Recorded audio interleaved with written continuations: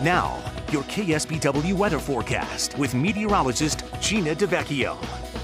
Sure has been feeling winter-like the last week or so with a little rainfall, cold conditions. Now it's officially winter starting today, and we are going to be seeing winter-like conditions continuing. Cold morning for now. Tomorrow will be a little warmer because of the rainfall coming, some cloud cover, and the south wind. Now I want to take a look at a different forecast model. I haven't shown you this one yet.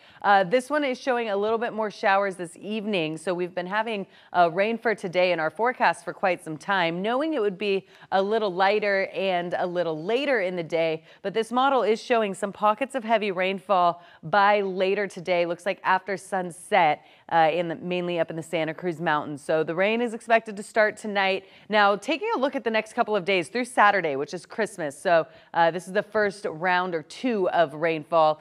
Could get a couple to a few inches around the coast. Of course, these totals could be much higher than this if we do see more pockets of heavy rainfall. Inland valleys 1 to 2 inches. Santa Cruz Mountains could get anywhere from 3 to 6 inches, maybe even higher than that in some areas. And the Santa Lucias could have some spots over 7 inches. And that again is just through Saturday, then more rain on the way after that. Minor flooding possible in our streams and rivers, and also mudslides possible and debris flow. Now up in the Sierra, if you're headed that way, winter weather advisory for today into tomorrow. That's for the first event, and then all the way through Sunday, more snowfall. So take a look at some of these impressive totals.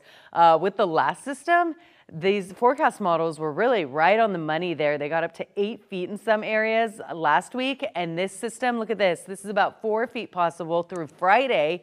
And again, it gets colder and has more wet weather on the way going into the weekend and next week. So we're talking about a lot of snow. If you're thinking of heading up that way, you're definitely going to want to stay tuned with that forecast, as we are going to be seeing some dangerous conditions up there. Not advised to be driving, especially after tomorrow's system brings that snowfall. For us, heavy at times for rainfall for tonight, impact sign for tonight, all the way through the weekend with the exception of perhaps Friday night, which is Christmas Eve, into early Saturday, maybe a break in the rain, but stay tuned with that forecast.